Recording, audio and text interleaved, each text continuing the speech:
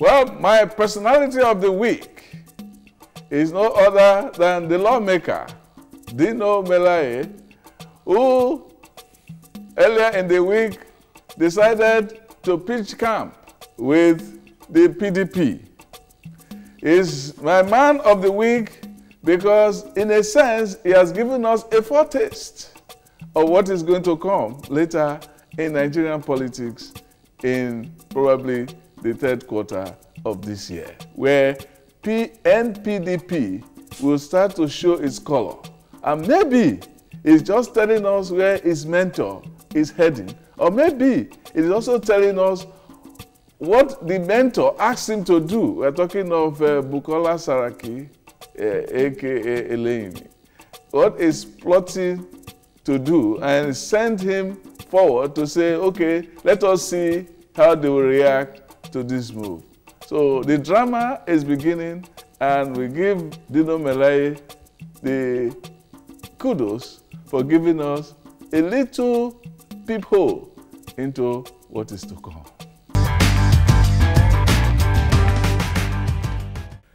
I had an interesting conversation with the governor of Cross River State, Professor Ben Ayade. That is coming up next on The Big Talk.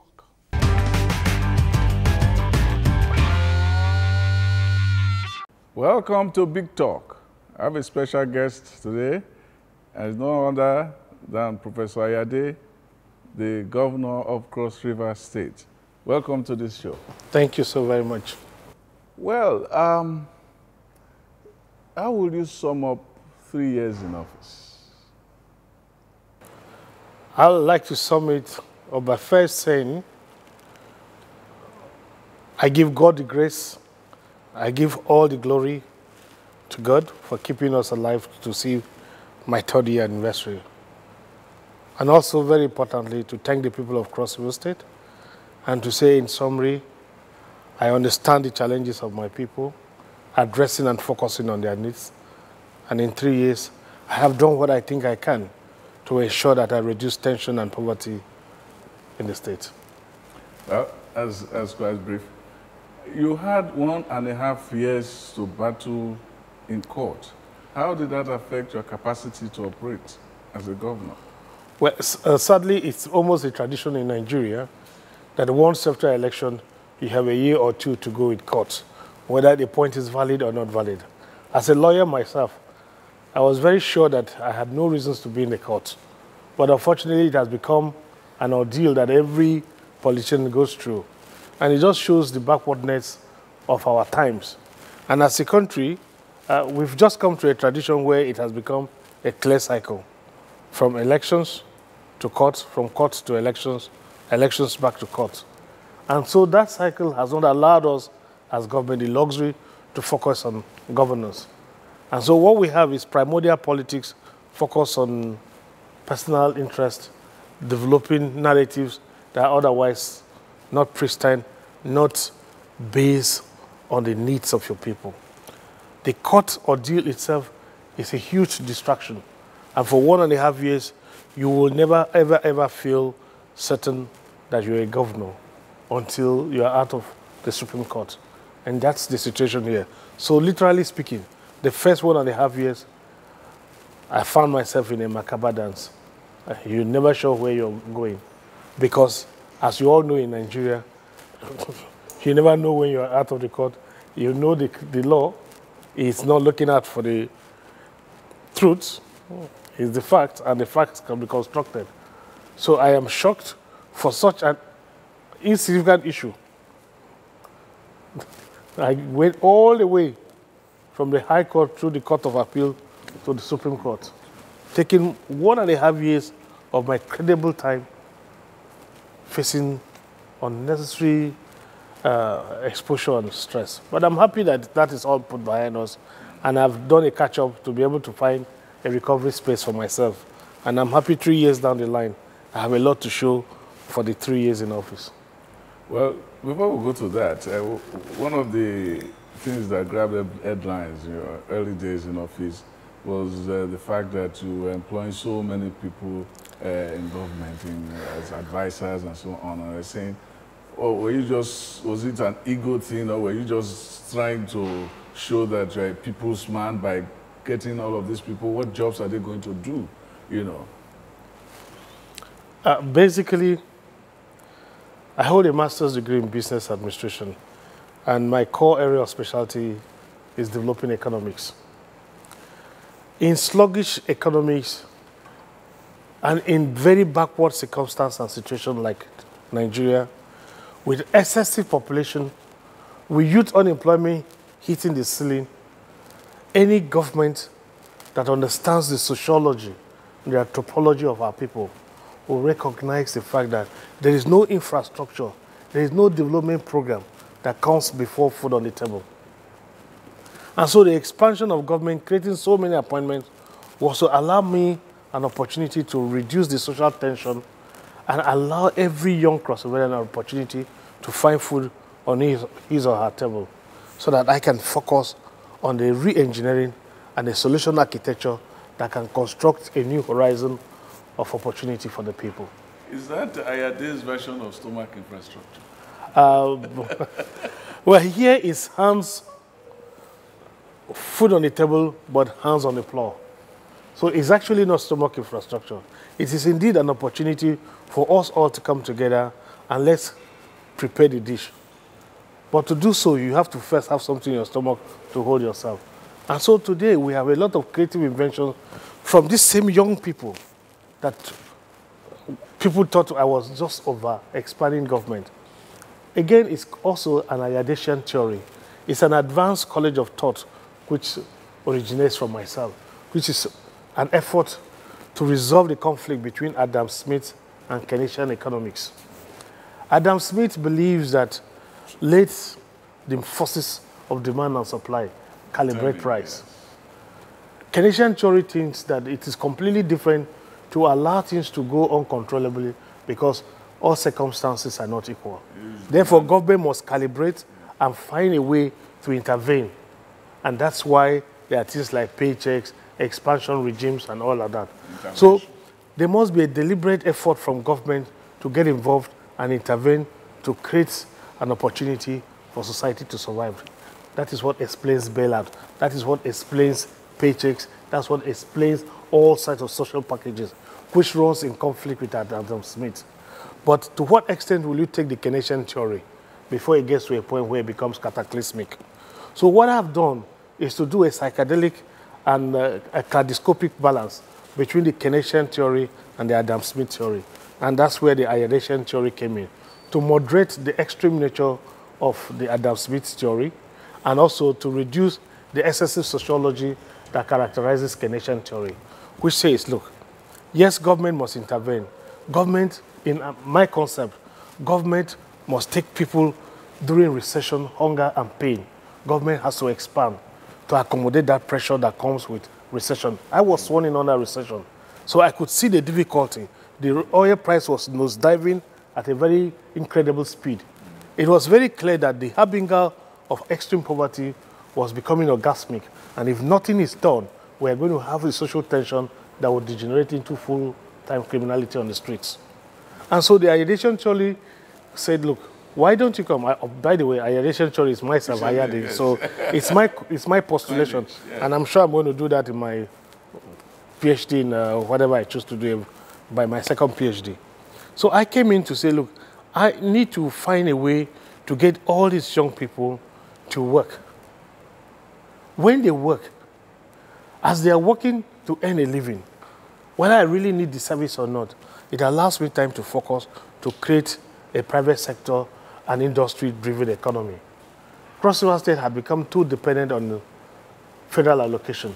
And so there was no creativity to find an alternative expression of capacity other than waiting on federal allocation. So the Ayadesian theory allowed the luxury of the amalgam of all these young people on the dining table, with each person having a whole. Now, what has that helped me to do? I realized under this concept that once I can create the industries, I can then lease out the industries to professionals, thereby government catalyzing the existence of a private sector. They evacuate these excess cells that are taken during recession and evacuate them to the private sector. What have I done, therefore? I have agreed that the forces of demand and supply are critical, but I've also agreed that the intervention of government is critical, but that intervention must be time-sensitive. And so I periodize it in such a way that governments, particularly states and federal governments, have a responsibility to be in business. So if a state is not in business, who would be? If you reserve it for private sector, where is the private sector in Cross River State? Where is the private sector in Nigeria? Perhaps we may mention 3, 4 persons. And even those names, they still depend on government patronage. If government was really to operate without providing beacons for escape, you see that exactly. So you know what I'm saying. Yeah. You see that it will be difficult for them to breathe. So you take the Chinese model, take the Singaporean model. But the Chinese have moved from the Mao years and the years of Deng Xiaoping and so on. They've kind of liberalized. Yeah, but we're just 19 years old. But they started from here. State-held infrastructure. If you go to China, the biggest corporations today are state-owned. Yeah. China Harbour, state-owned. The biggest harbour construction company in the world. China Railways, state-owned. China Telecoms is state-owned. I cannot understand why Nigeria thinks that, look, when did America have their own private sector? Britain until 1984. They didn't have a private sector. The industrial zone that you are developing, you said it's about 5,000 hectares or so, and it's quite massive, and it looks like it has the potential for a lot of jobs. Now we had something that one of your predecessors, which was TINAPA. It was also touted as one of the great innovations of governance at one time. It now lies fallow. 2 questions. What is going to happen to TINAPA? The second one, with this massive work you are doing with the Ayade Industrial Park, what signature are you going to put there that will make it outlive your time, so it doesn't end up like a TINAPA? If I had the luxury of time, I would have asked you first, what is TINAPA? Because if you understand TINAPA, then it will be easier for me to explain. What is TINAPA? It's supposed to be a free trade zone. That's it. A big free trade zone. Okay. So if from that perspective you look at TINAPA, we have a free trade zone without really federal government giving it the software that allows it to breathe as a free trade zone. It is still illegal for you to operate from TINAPA without being made to pay. They will still shut you down. So the necessary softwares and infrastructure that's required for TINAPA to run as a free trade zone had not been formalized and signed off by federal government. And so when you ship in there, they will still clamp in your goods. You still have to pay the taxes. Until recently, that I met with the new Comptroller General, and he had to send a delegation, and we're still working through the process where you can now ship goods straight into TINAPA. That has not been there. TINAPA up till today has not been connected to national grid. TINAPA today is dealing with the issues of they don't have even a key word to land. So if you're a free trade zone and you're supposed to receive goods at no cost, you don't have power, you don't even have a landing bay, it becomes far more difficult for it to take off. The cost of TINAPA to really kickstart in the spirit and in good intention of the former governor is so huge that the cumulative cost of building TINAPA and the attendant loans that came with it, it's almost crippling the energy that is required to get it back to life. You're talking about the sociology of TINAPA, and that you cannot operate TINAPA in the way it was conceived, when the environment itself did not have enough economic heft to support it. I thought they wanted to support it with a lot of, like the Dubai, like tourism, like we have to have people pouring in, and not necessarily the indigenes or the residents around are supposed to make it what they wanted it to be, but to gain a lot of heft from people who are coming from outside to help the economy. Again, it will take a full day to simply explain to you why Dubai is a success story. Yeah. Dubai is at the Middle East. The real center of manufacturing today is in the Far East. The consumption is in Africa and Europe. So Dubai is in between the West and the Far East. And at the Middle East, it serves as a transshipment point. Even if you look at your air travels, if I am going to US, I'm actually much more comfortable to go with Emirates from here and get to Dubai, spend a day or two, break it there, and use an A380 and fly to the US. Yeah. And so there are other factors other than going to go and shop that takes me to Dubai. Dubai also did some social liberalization that allows people from Bahrain, from Saudi, who come from very strict religious settings, and to ventilate when they get into Dubai, and come back and wear on their jeans and T-shirts and feel human. Like other people. Exactly. And so some of those intricacies that if you don't understand, you just think it's a big, complex, beautiful shopping mall. No, it's not a beautiful shopping mall. But trust me, with the port that they built, with the duty-free status of Dubai, it became easier for a man who is manufacturing out of China to now have a base in Dubai, so that the man coming from extreme west or Africa will stop in Dubai and shop. That is not the case. The name Nigeria is not the first choice for a man who wants to transit. Can you even imagine a flight from Washington, D.C. going to South Africa, stops over in Ghana, not Nigeria? So there's a mentality, there is an international perception of Nigeria. That factor was not computed in the calculus of the viability of Tinapa. There are so many factors I can list. Reverend, you agree with me that it was conceptually deficient? No, I think if that same Tinapa was situated in Lagos, it would have been a success. Because the first thing in tourism is local purchase power. If you go to Disney World in Kissimmee in Florida, Americans flood there. Yeah. Americans don't care if there is a Paris Disney. They're just fine flying from Houston and go to Florida for their holiday. Nigerians will rather shop in London at a higher price than shop for the same good and say, I bought it in Calabar.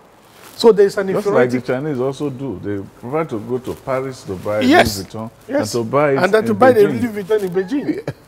So we have this third world mentality, first generation inferiority complex. That's why I still once more say, I understand the glitterazzi of Tinapa is healthy enough. So what do I do? Do I allow all of that to run to waste? No. And that's why I fought very hard to get the formal approval from Colonel Hamid, who is the Comptroller General of Customs, who sent a delegation here and make sure that he tidied us up. Today we can ship into Tinapa. We have big emporia there that are looking for people to take, for us to lease out. But seeing the difficulty in getting patronage for Tinapa, even now that I've actually finally approved a contract to link up Tinapa for the first time in history to national grid, it is obvious that it will still be difficult to have a lot of traffic to cross River State at this time. So what is the wise thing to do? Either turn it to medical center of excellence or into a first-class university. And that is in the offing, which is part of why I was traveling across the globe looking for educational partnership to be able to bring full value. There's a team which is in town today. Tomorrow, they are going with the deputy governor to inspect Tinapa for conversion into a university of advanced research and of advanced value. That's possibly one way, but it has come with its own pain. Now talk about Ayade Industrial Park. Now you have very fascinating this your rice structure there with the fact that you'll be seeding, there'll be seedling, and itself is going to be a counter narrative to what we have in Nigeria, where a lot of the rice does not have nutrients. They cannot, what yours is going to contain and restore the nutrients that can make our rice not just a matter of just filling the stomach with empty things. And then you're going to do that by even exporting for foreign exchange, as you said, a way of trying to not depend on national, the handout from the federal government every month. Now, with all of this you're putting, how are you sure this thing is going to be institutionally viable and also sustainable even after you're out of office? Definitely it's a very tough one. It's a catch-22 situation. But let me just help you to make it a lot easier. Nigerians have a mentality set. You build a garment factory, 100% state-owned. If you sell it, you've stolen government money. If you keep it, by the time you leave office, your successor may not have the same steam and may not give it the same attention. Over time, it undergoes atrophy, senescence, and it dies off. And so the most reasonable thing to do to balance between your name integrity and sustain the business is to evacuate each of the businesses that I have set up that has found stability, evacuate it into the full technical professional operators. Luckily, because I'm wise enough, I started my government by starting with my major projects. Contrary to the opinion that one would have thought that I should have been more focused on rural roads, rural electrification, rural water supply, and that's what the people will feel in order that I get re-elected. And I said, no, I am not a politician in that traditional sense of it. I am looking at how to bring value. So if I have started with all of those projects, and they have all matured, 12 factories maturing in my first term, I have a full time to nurse them to full independence.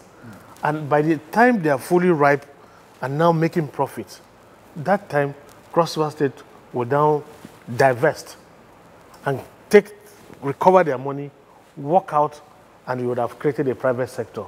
But government would have initiated, invested, and set it up to that level.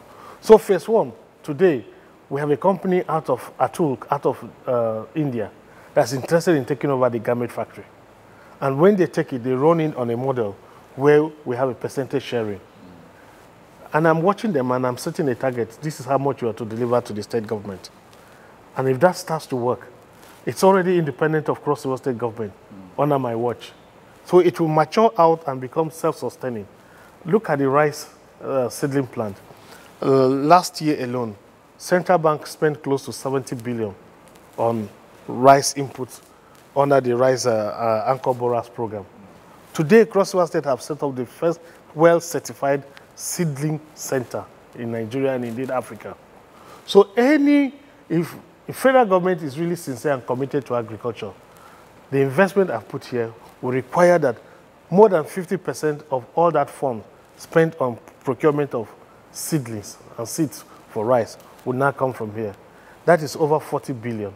That is more than, that is almost my, how many years allocation?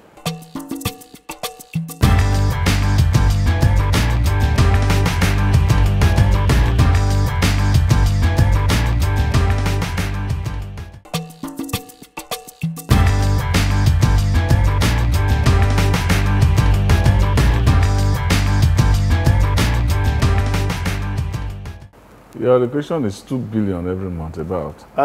Yes, thereabout. When you so tell me, how can 2 billion do all of this? So tell us, how have you been? You have answered it earlier that you do some kind of arrangement, you know, with people who can invest, to come and invest But that does not really explain enough how you get 2 billion virtually every month. You are paying debts on Tinapa Let of me about just help you. 1.5. Let me just help you. Africans must come to an end with this their continuous dependence on money. Naira and Kobo has never solved any problem. Just like when I listen to government talk about foreign direct investment. Foreign direct investment cannot take a country out of the woods. No foreigner comes to invest for the prosperity of your nation. He only comes to extort. The true value you bring is when you close your doors and focus and bring in your intellect and bring out the best out of your country. Isolationism. That's Trump. That's the model that has worked for China. That's the model that has worked for Singapore. I don't know, the Asian tigers. That's the model. I don't know why Nigeria will continue to say,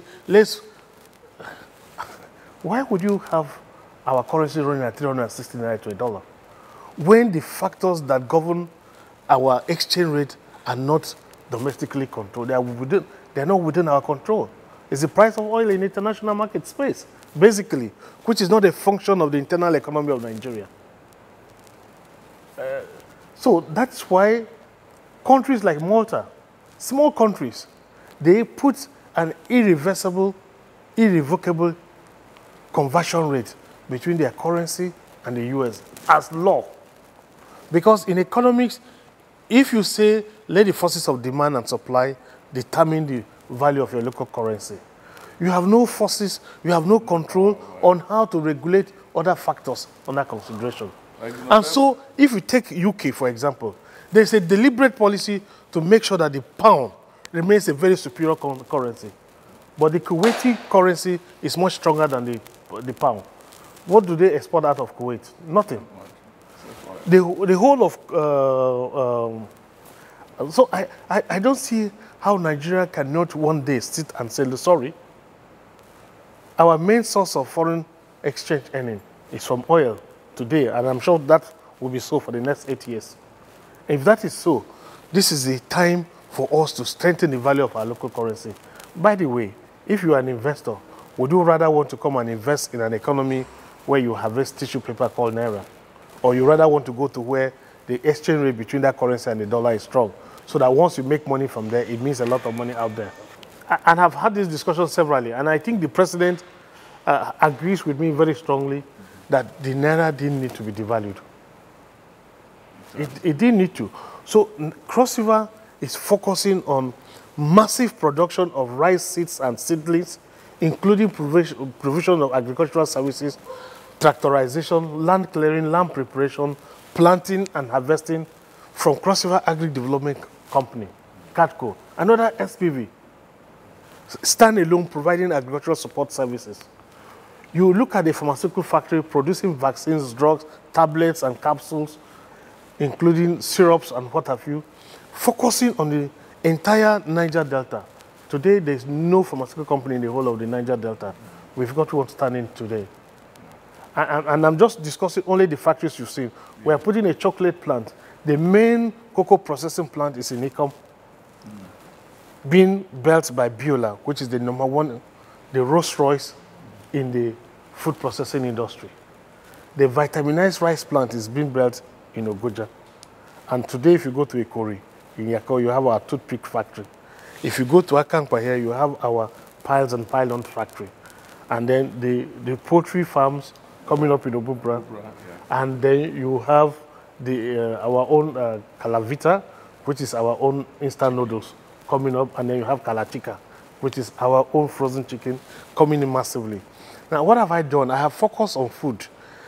Have you stopped and asked yourself, the world estimates that Nigeria will be the third largest country by 2050. By 2025, Nigeria will be hitting, by estimation, Nigeria will be hitting close to 300 million. We're not going to have an expanded landmass. Vertical farming is still strange to us. Nobody is looking at food. There is a research work done by Cavenco of Spain that shows that in Nigeria, West Africa, Africa as a whole, sub-Saharan Africa, the protein deficiency is so huge that it will take thousands and thousands of factories to come in here to find ways of creating protein need. So we took yellow maize cultivation in partnership with a company out of South Africa. And we're talking to American Embassy. You can see their consular here with me this afternoon to see how we can deal with some companies out of the US for the cultivation of grains. So just come back in 2 months when we're commissioning those plants. You will see what you're going to experience. There's no way those businesses will not thrive.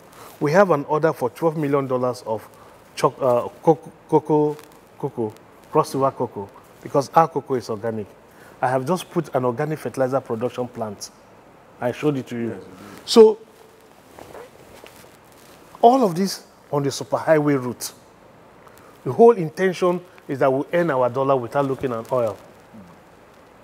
You can see that the industrial park, you saw the German group, FEE, building the big power plant that will supply all the energy for the industrial park. Yeah. And that's why we are using this opportunity to tell the entire country, and indeed the world, that if you have a piece of land in the Ayade Industrial Park, which is off the superhighway, 15 minutes to the proposed deep sea port, and 4 minutes to the airport, you have no electricity bills to pay because the power is 100% solar with a 2 megawatts backup lithium battery.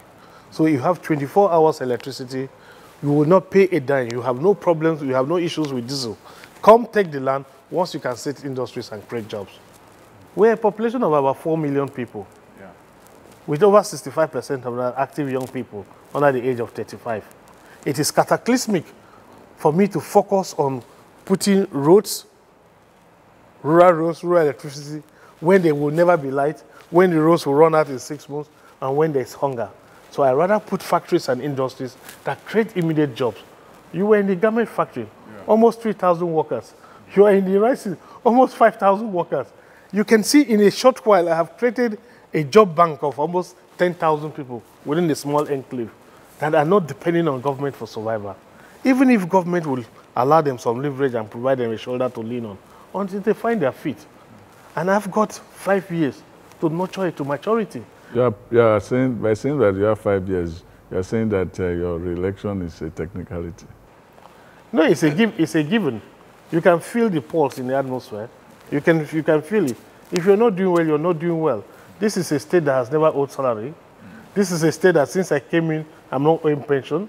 I've just authorized the payment of 2014 gratuity, not pension. You just paid May salary on May 1st. May 1st. And after paying April salary. Exactly.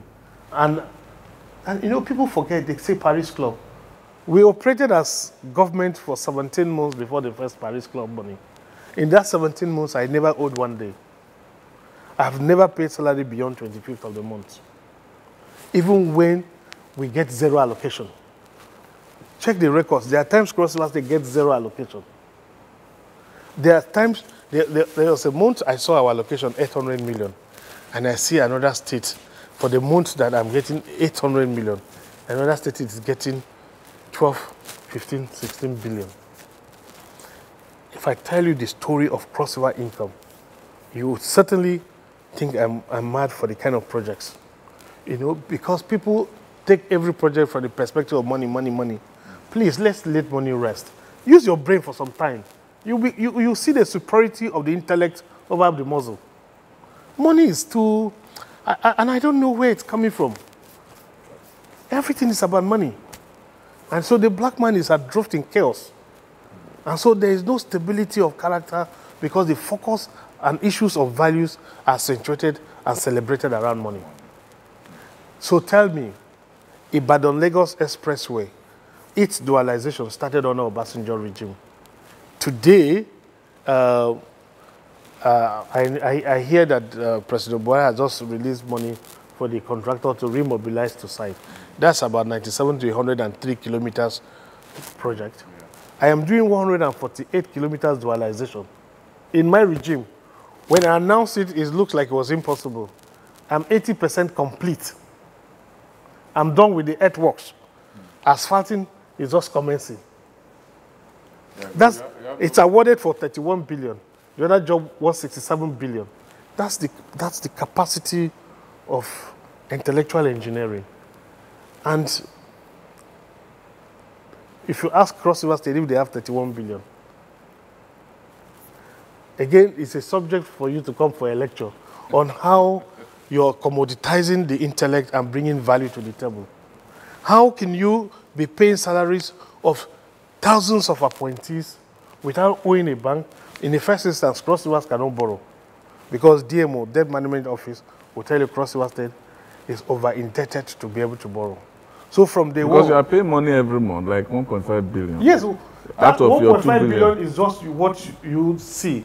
They are standing, irrevocable standing payment orders. There are things like College of Education, things like Cross River State University of Science and Technology, ITM, so many other institutional salaries that do not fall in the traditional civil service structure that comes upon my shoulders every month.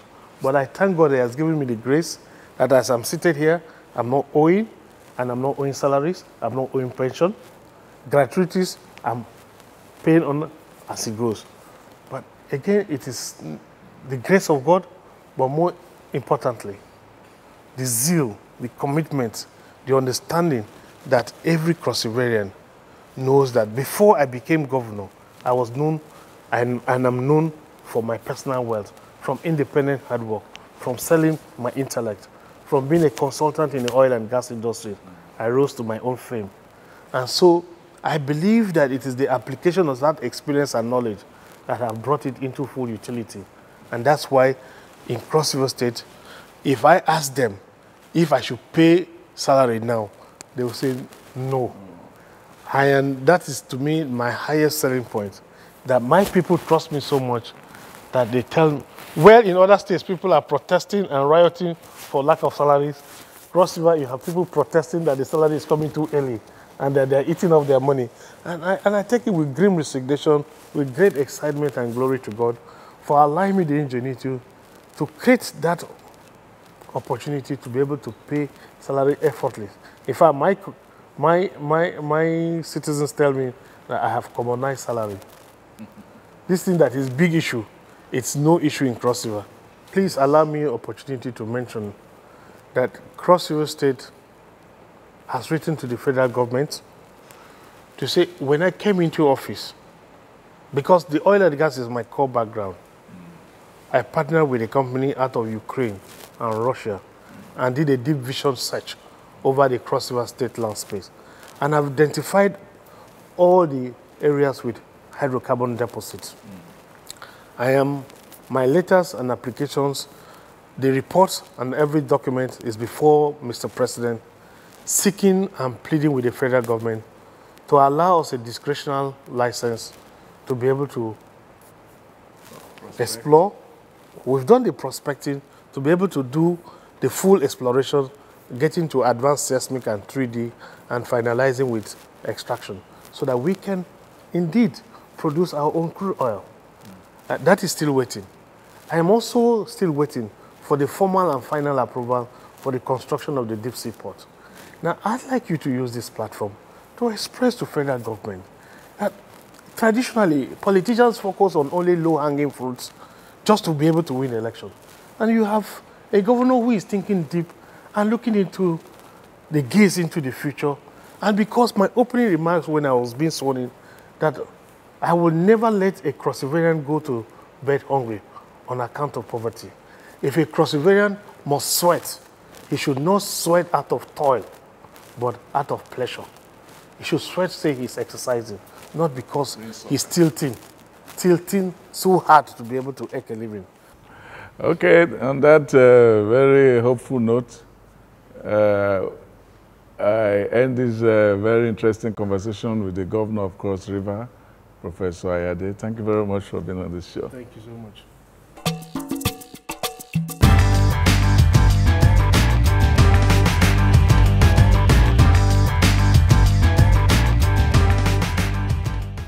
That is the program this week on the platform, which returns next week.